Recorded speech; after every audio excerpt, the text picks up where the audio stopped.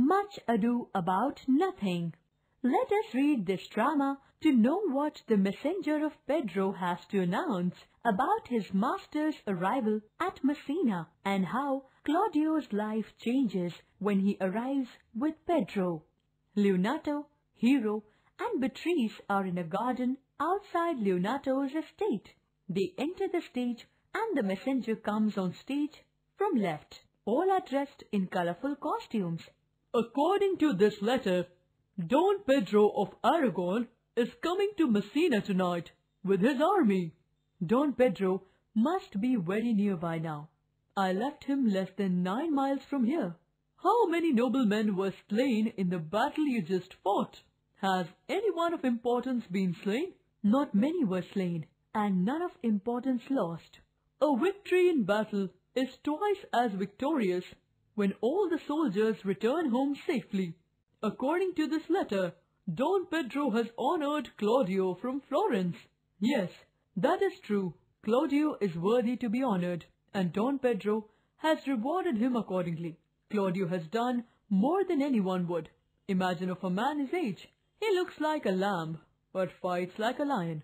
He has so greatly surpassed all expectations that it is difficult to list all he has done. He has an uncle here in Messina who will be glad to hear this news. I have already delivered some letters from Claudio to his uncle. His uncle was very happy to read them. In fact, he got so emotional that he actually looked like he was in pain. Did he start weeping? Yes, he was crying quite heavily. That is normal. Tears are nature's way of showing affection.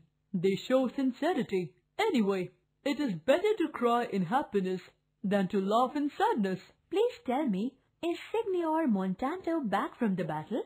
I do not know anyone named Signor Montanto, madam. As far as I remember, there is no one named Signor Montanto in our army. Who are you talking about, niece? My cousin means Signor Benedict of Padua. Oh yes, Benedict has returned and is as cheerful as ever. Benedict once put up a public notice in Messina challenging Cupid to an archery match. My uncle's Chester accepted the contest on Cupid's behalf, but used toy arrows at the shooting match.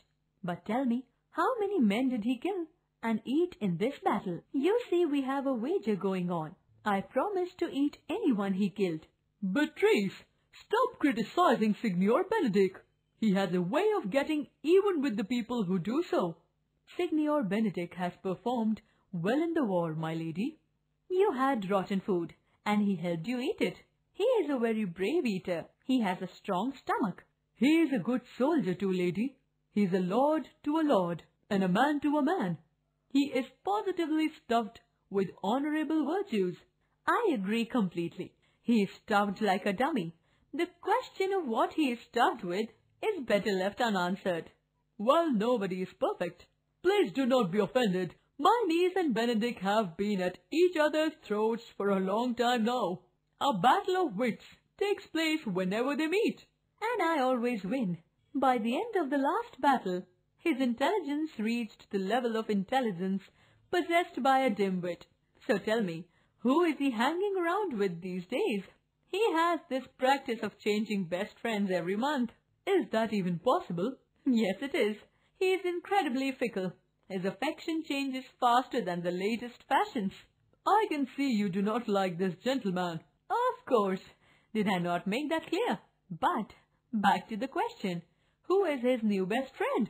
He spends most of his time with the good, noble Claudio, my lady. Oh no, poor Claudio. He was such a nice, promising man, and now he has got Benedict. Benedict is an infection that is very easy to catch, but almost impossible to cure. God help poor Claudio. If he has got the Benedict, then he will lose all his money before getting cured. My lady, I promise to always stay on your good side. Do that, my friend. Do not worry. You will never catch the Benedict, my niece. No, absolutely not, unless the sun starts rising in the west. Don Pedro is here. My dear Signor Leonato, you are an amazing man. Normally, People avoid trouble, and here you are running to it. Hosting my whole army is such a huge burden, but you accept it, and me with open arms. You will never be a burden in this house, Your Grace. It is comforting to see trouble depart. But on leaving, you take away happiness and leave sorrow in its place. I have never met a man who takes his duties as cheerfully as you do. Claudio Benedict, my dear friend, Leonato, has invited you all to stay here at Messina. I told him that we will stay for at least a month. He answered that he hopes we will stay longer. I think he is actually serious and not just being polite. I am being serious, my lord. I welcome you here as well. Now that you and your brother have made friends again, I owe you the same allegiance I owe Don Pedro. Thank you. I am a man of few words, but I thank you. If it pleases you, Your Highness, will you lead us all inside? Give me your hand, Leonato. We will go in together. Benedict, did you notice Signor Leonato's daughter? No, I saw her, but I did not notice her. She is such a well-mannered young lady. What do you want? My genuine appraisal? We are friends. Speak plainly to me. You asked for it. She is too short to be praised highly, too dark to be praised fairly, and too small to be praised greatly. I can only say this about her.